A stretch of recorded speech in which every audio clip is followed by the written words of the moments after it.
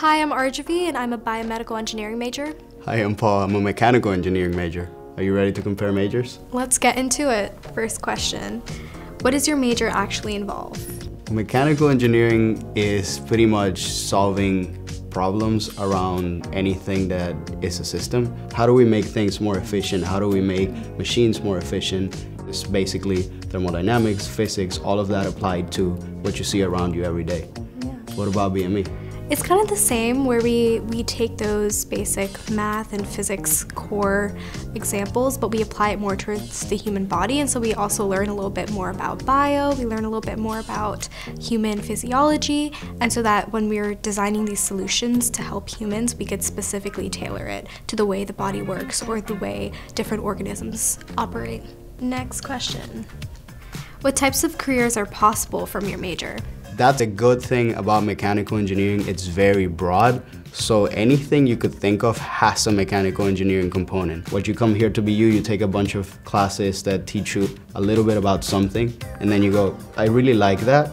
You go in depth into it and you could make a career out of these things. Aerospace, structural, materials, anything you can think of is a possibility, which I really find really exciting. For BME, there are so many different career paths you could take. You could go into the pharmaceutical and drug delivery industry, and so that's developing those vaccines and those different types of drug assays. And then you could also go into medical devices and surgical devices. You could also go into research after graduation, get a PhD.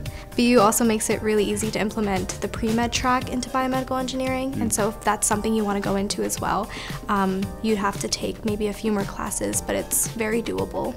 If I may, I'm going to ask you the next question. Where on campus do you spend most of your time? Ingalls. That's the engineering library, and I feel like I've definitely had a lot of long nights. It's also one of the few spaces on campus where we could be there 24 hours a day. Next question. How much homework do you have? A lot. We have a lot of homework.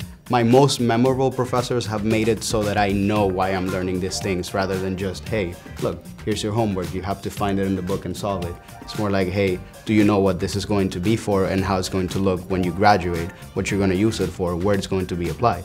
I think the first two and a half years is very homework heavy. We have our physics, our core physics. We have 4 levels of calculus, 2 levels of chemistry, level of bio, a level of human physiology.